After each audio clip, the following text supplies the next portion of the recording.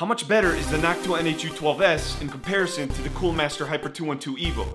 The parts I'll be using on my test bench are somewhat self-explanatory.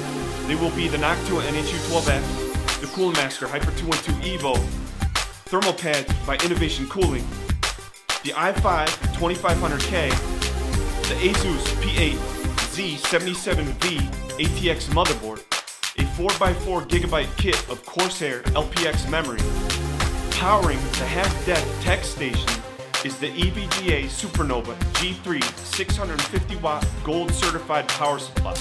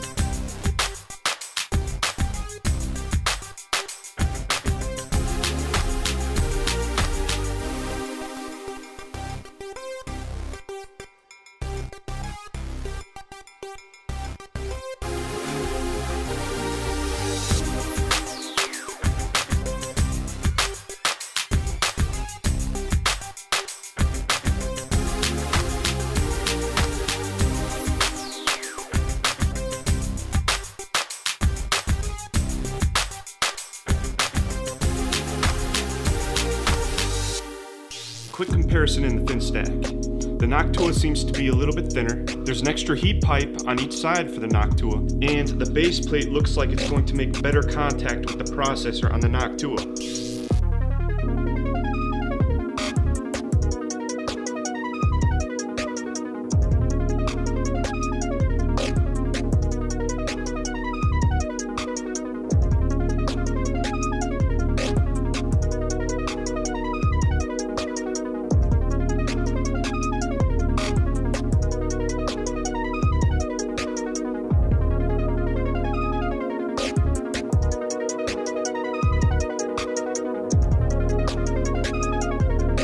Alright, so we're about to run some serious voltage through this motherboard, 1.5 volts, and it's probably going to creep a little bit higher. We're going to run it on small FFTs with AVX disabled, and let's go ahead and kick that off now. Take a look at the idle temps. They're getting pretty toasty. Alright, so here we go. We're going to kick it off. Temperatures are going to go up. I hear the fans starting to ramp up. We're getting up into the 80s. I will report back after a legitimate time of stress testing, and let's see what happens. All right, so the test has been running. We're reaching 90 Celsius, 1 or 2 degrees above 90 Celsius at most. What I'm gonna do now is uninstall the Coolmaster Hyper 212 Evo, install the Noctua NHU12S, and see if it does better. Let's see if it can keep it under 90 degrees Celsius. I just wanted to emphasize that this Noctua NHU12S is the SE-AM4 version. That means it will only work with AMD processors. In order for me to effectively run these benchmarks and thermal tests, I had to order a separate NM-I115X bracket that will work with Intel platforms.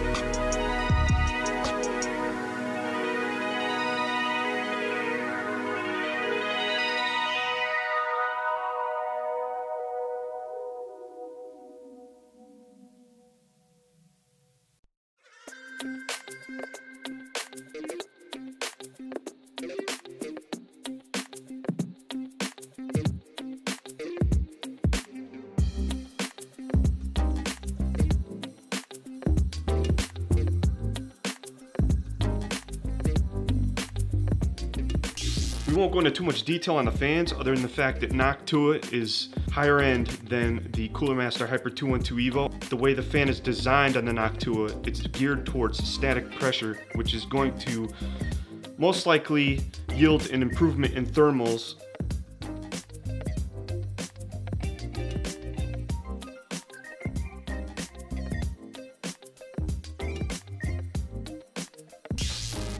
Alright, the Noctua is installed. What's interesting is that the idle temperatures are slightly higher than the Cooler Master Hyper 212 Evo. I took the whole entire heatsink off and reinstalled it just to make sure. And I don't know if that's because the fan is operating at a lower RPM, but I'm keeping everything the same. The BIOS settings are the same on the motherboard. All I'm doing is swapping out the CPU coolers. So what I'm going to do now is I'm going to open up Prime 95 with the same settings, AVX disabled, launch it, stress it. We'll come back in a little bit to see if the temperatures are better, and we'll take it from there. Alright, so what's pretty cool is the ambient temperature is a couple of degrees higher than when I ran the Cooler Master Hyper 212 test. That could be why the idle temps on the Noctua NHU12S was a little bit higher than the Cooler Master Hyper 212 Evo. On top of that, when we stress this CPU cooler out, the temperatures are actually lower than the Cooler Master Hyper 212 Evo with a higher ambient temperature. The Noctua is able to keep the temps under 90°C at a higher ambient temperature. So clearly the Noctua NHU12S is the better CPU cooler, and for the money, it better be. This Noctua NHU12S will eventually be going into the Ryzen R7 1700 build in the upper right hand corner of the screen. In that build, I will be replacing the stock CPU cooler with the NHU12S and all the stock fans in the Cooler Master N200 case with other Noctua fans to see how much of a difference there are on my CPU and GPU temps. In addition to that, I'll be using the Cooler Master Hyper 212 Evo inside a Mini ITX server build that will be housed inside the Bitfenix Phenom Mini ITX case. Consider subscribing to see these upcoming videos. Thanks for watching.